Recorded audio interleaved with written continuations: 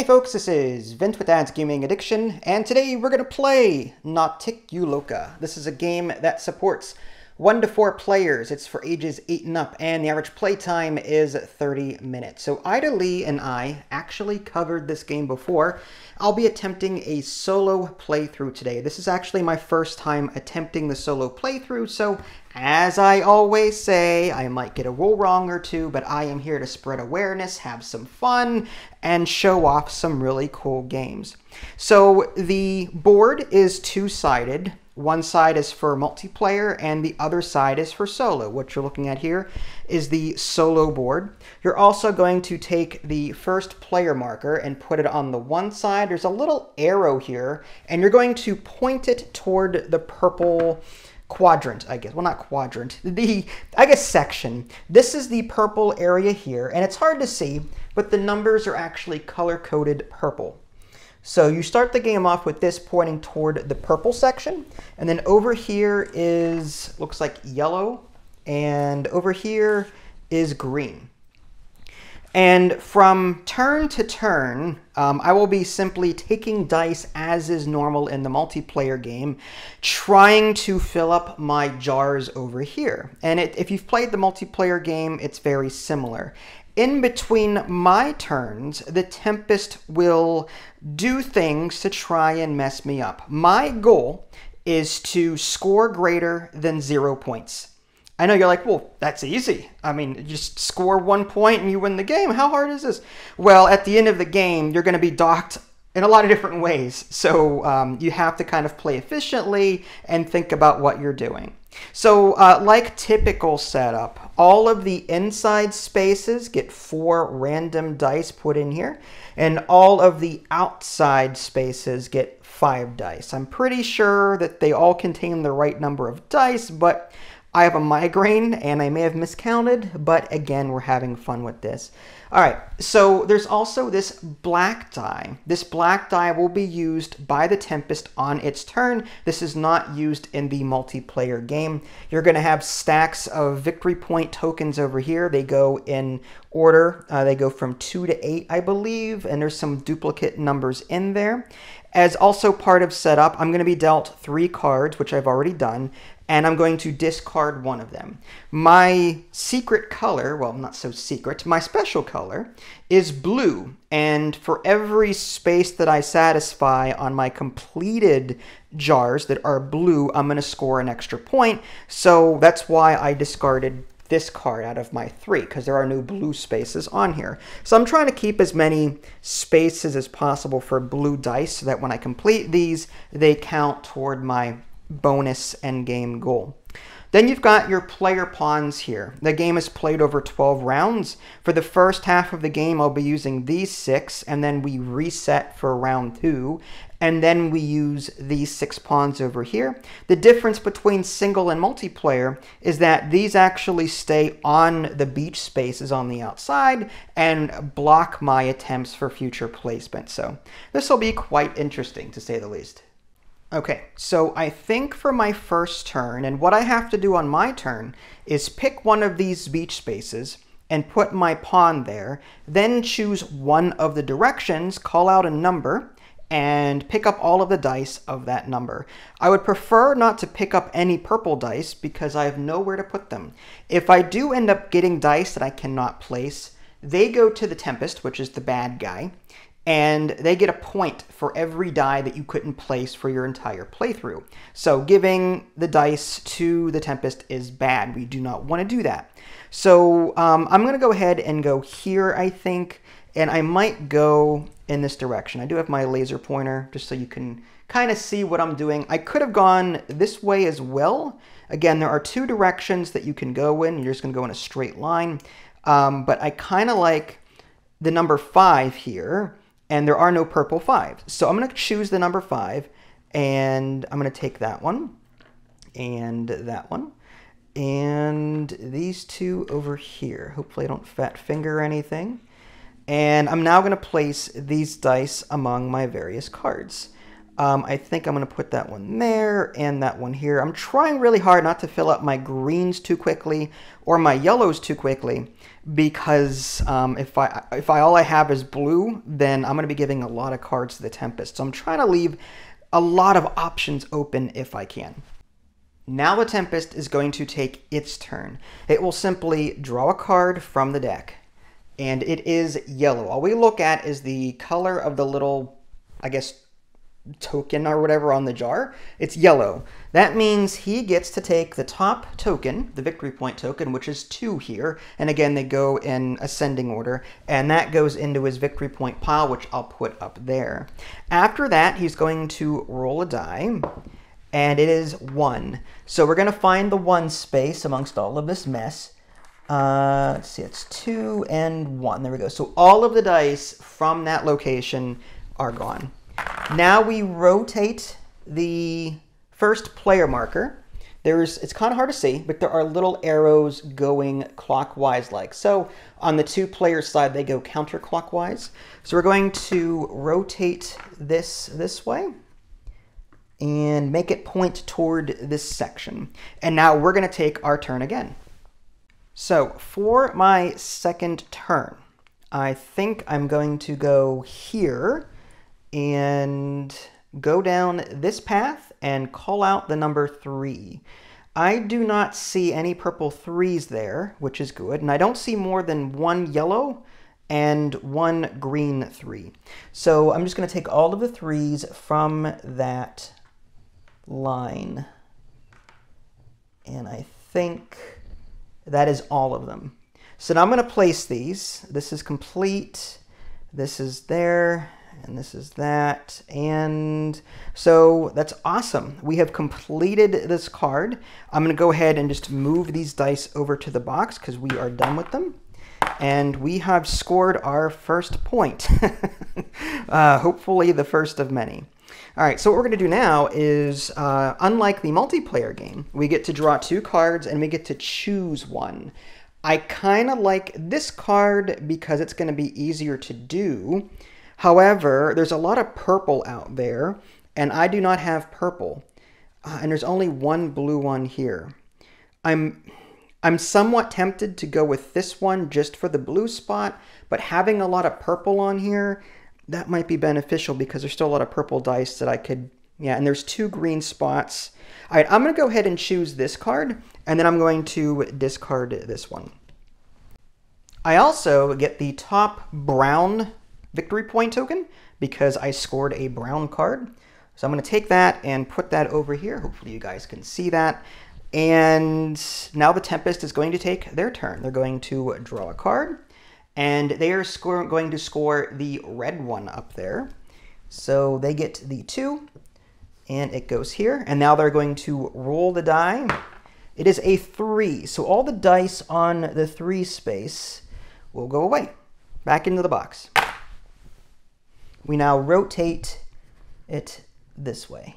All right, and now it is facing this section. Okay, so I think for the next round, I'm going to place a marker. Yeah, I'm going to do that down here, and I'm going to go up this way with it and call out the number 5. So now I'm going to take all of the 5s. I'm pretty much looking for anything but yellow. I do not want to take yellow and give it to Tempest because I have no yellow spaces to fill. Purple 5, blue 5, and green 5. All right, that's a lot of dice to assign. That's good for us. So a green would go there. We can fill in some purples. We're not going to complete any cards, mind you, but we are 1 away from completing this card here. With that being said, the Tempest is going to draw a card. It is brown, so it gets the top one, which is the number 3. That gets added here. He is going to roll the dice. It is 3, so the number 3 loses all of its dice, wherever it is. 3, all gone. So I've rotated the first player marker to face this direction again, and this is probably going to come and bite me. There's 2 things I was thinking of doing. One was to grab the 6s from here, but that's a lot of leftover 6s. There's like 2 of them that would be passed on to the Tempest. There's 2 purple, which is great. But there's a green 6 there, and there's a blue 6 there. That's wonderful. But then we've got some extra blue dice. It's tempting though. I was really tempted to do this.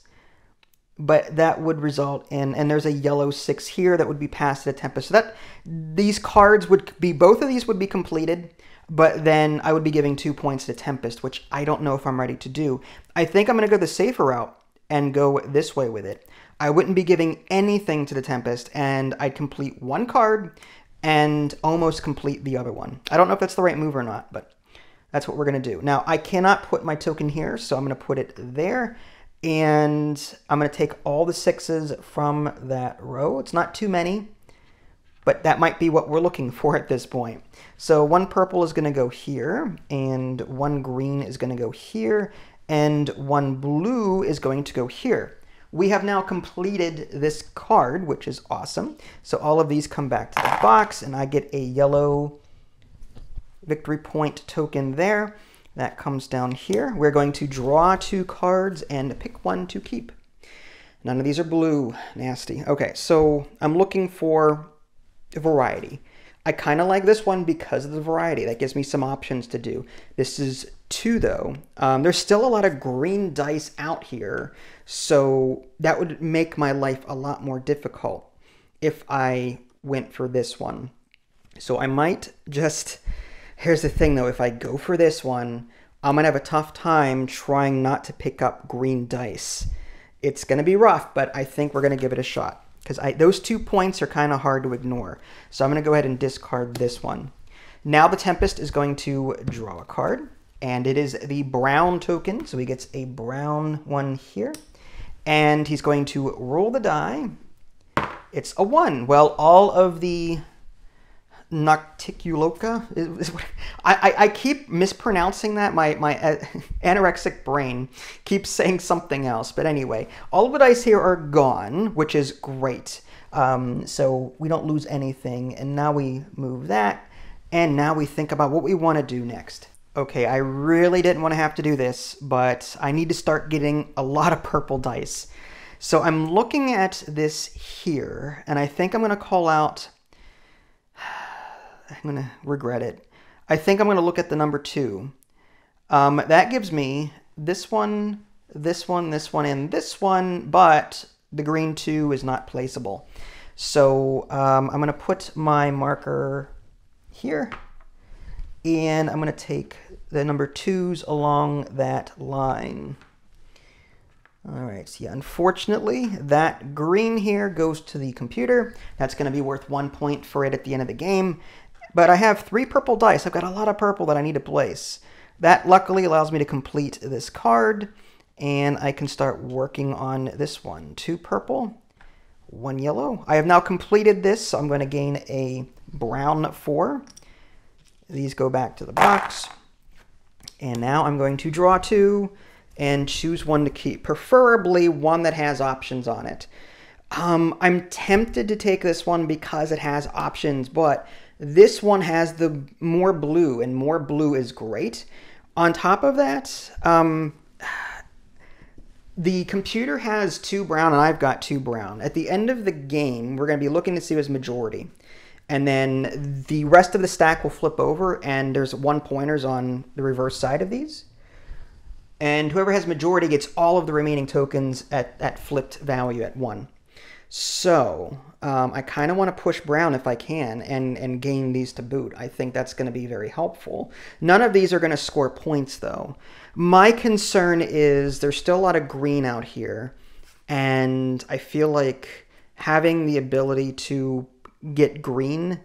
Yeah, oh man, I'm so tempted. All right, yellow, you know what? Yellow wouldn't be bad either. You know what? I think I'm going to go with this one. That'll give me more options for the next round.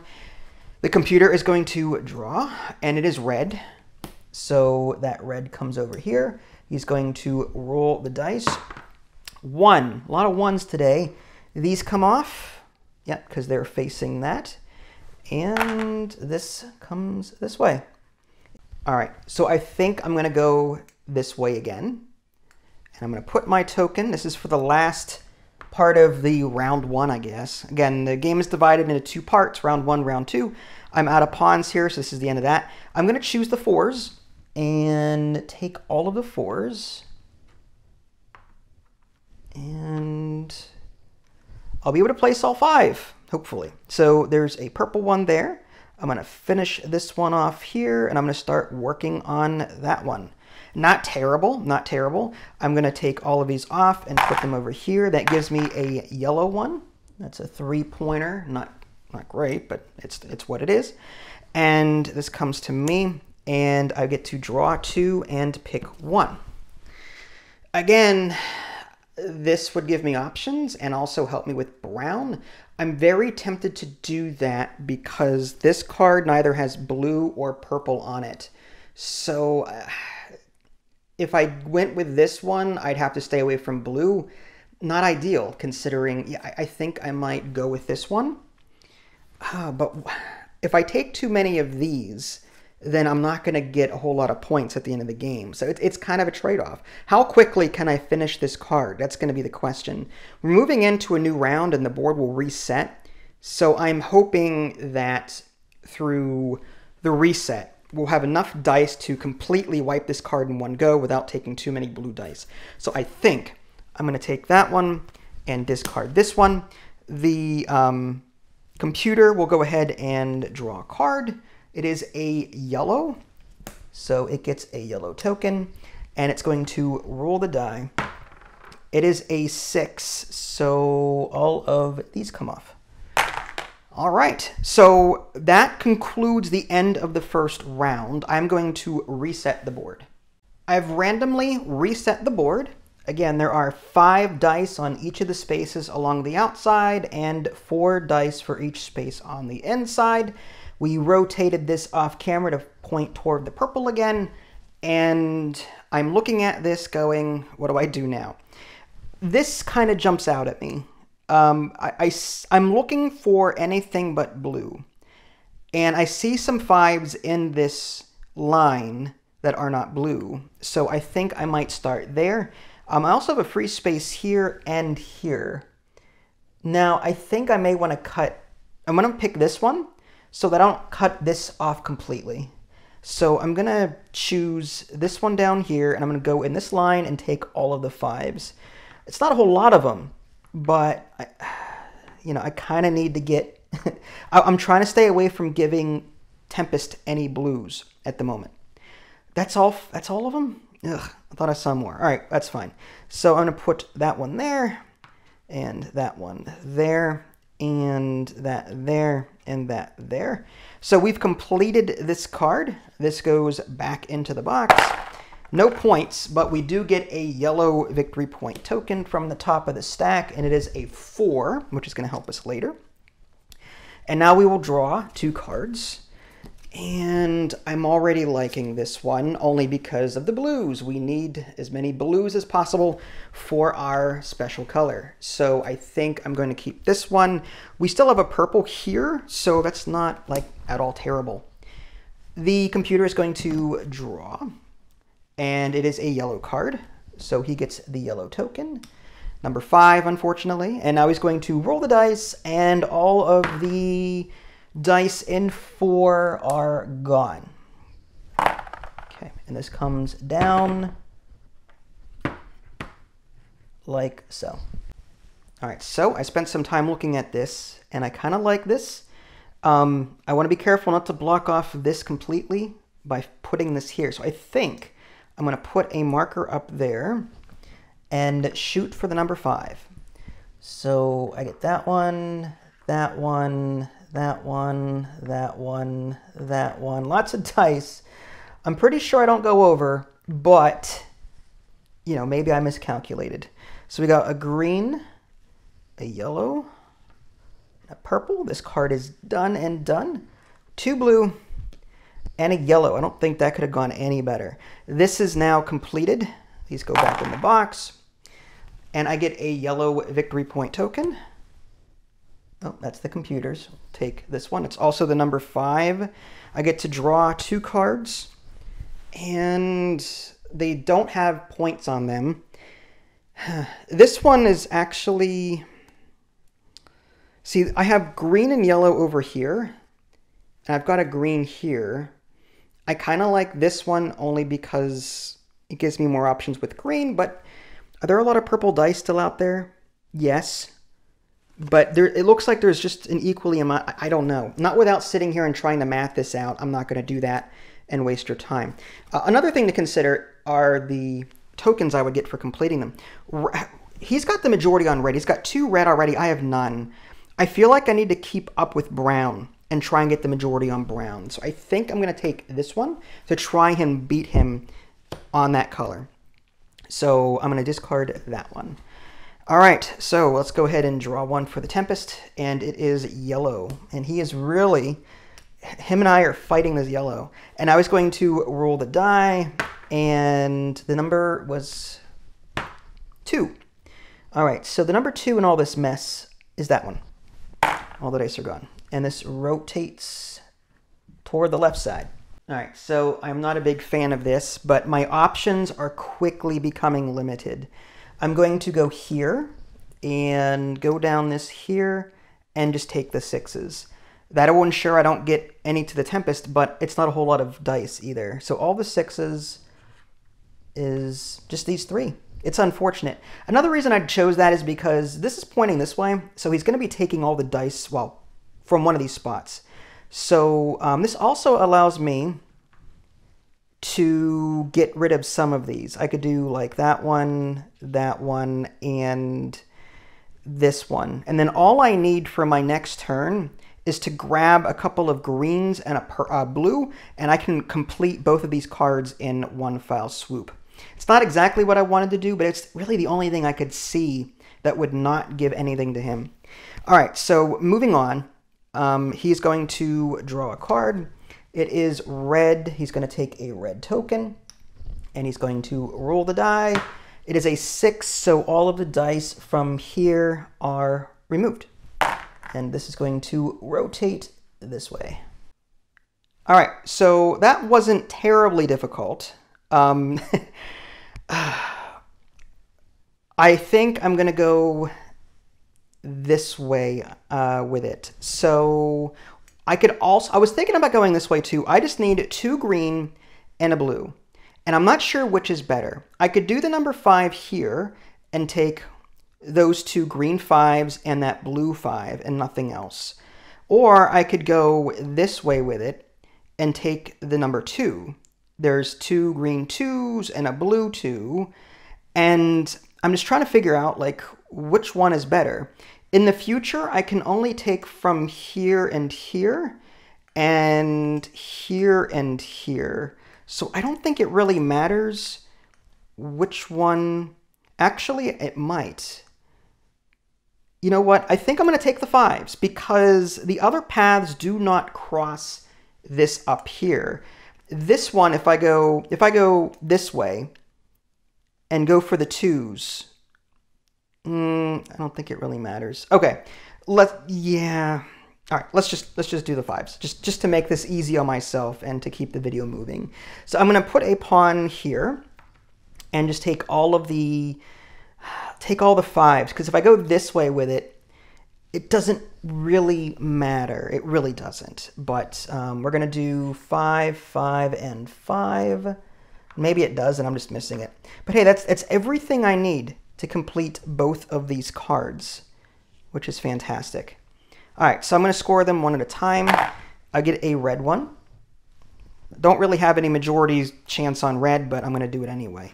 I'm going to draw 2 cards and pick one. Okay, so I'm going to quickly look at these, and I'm looking at the spaces and seeing what's left. There's a lot of green here, so I think, well, both of them have green. Which one would I have the chance of completing at the end of this? I don't know if I really will have the chance. I'm going to stick with brown just because. That might be a mistake, but I'm going to go ahead and score this one as well. That's a brown victory point token. And that comes down here. I'm going to draw 2 more. Ooh, lots of blues. All right. I'm going to maybe go for this one and try and... All these blues here would be fantastic, but my question is, can I complete this card by the end of the game? Can I get 3 blues from somewhere and 2 yellows from somewhere to complete this card? I don't know. I'm going to take it anyway because that's going to give me the most points with this special color. Don't know if I screwed up there, but maybe I did. All right, so the Tempest is going to draw a card. It is brown, because of course it's brown. 5, and he gets 5 points for that. And now he's going to roll the die, and it is a 4. So all the 4s are gone already anyway. So we're going to rotate this way, and we're almost done. Okay, so unfortunately, I mean, I sat here mathing this for the last couple minutes, and I don't think there is a way for me to complete either of these cards. I could be wrong. I could be missing something. I was hoping to try and just complete this one to get 3 blues down here so that I could score my special color at the end of the game. But I honestly don't think that's going to happen. Instead, I think what I'm going to do is I'm going to go here and take all of the 2s in this direction. And that's going to be 1, 2, 3 blues. I was also thinking about here and taking all the number 5s. There's only a couple of those. But I'm out of options. I mean, there's also the 6s. That's 3 6s as well. So it's a toss-up as to which option is best. But if I put my pawn here, then I won't be able to take the 2s from here. And either way, I don't think it really matters. Yeah, so I think, I think that's pretty much game over. I still get a victory point, though, for every die that's on these unfinished cards. So I'm going to just try and grab as many as possible. I might actually go with the 6s here and then eventually the 2s here, assuming that none get discarded. I think I'm going to have to do this first to try and... I don't want him discarding all of these 6s. That would be bad. So I'm going to do that and take all of the 6s from this row. The 1s are also a possibility. The 1s would give me the 2 yellow here and a purple one over here, but I still cannot grab 3 blues with this spot here. It's just not possible. So I'm just going to take these and just, assign them out and just try and get as many points as possible for them. Okay, and I think that's it. I don't think there's anything else I can do with that. The Tempest is going to draw a card. It is a yellow. So he's going to score that. He's going to roll the die. It is a 3. And of course, all of these. Oh, that bugger. Oh, that little jerk face. You gotta love it. All right, well, this is going to be an easy one. I only have one spot to go, which is here. I could take the 2s from here or the 5s from here. It really doesn't matter as far as I can tell. So I'm just going to take the 5s and put them here. He's going to draw a card. It is a red, so he takes 4 points there. And I mean, I suppose I could roll this and just to sort of finish this off. 2. All of these are gone. The smoke has settled, and the final score is me 53, Nocticula 52. I only scored 31 points from my point tokens, and it scored a whopping 51, but that was to be expected. It was getting point token after point token after point token every single turn, so it's no surprise to me that it won all of the majorities. When you win a majority, you flip all the tokens remaining in the stack over to their one side, and you add those in. So you add these at their point value, plus all the ones that they won. The only thing I did was tie the browns, so I got half and it got half. But it scored a crap ton of points from all of those tokens.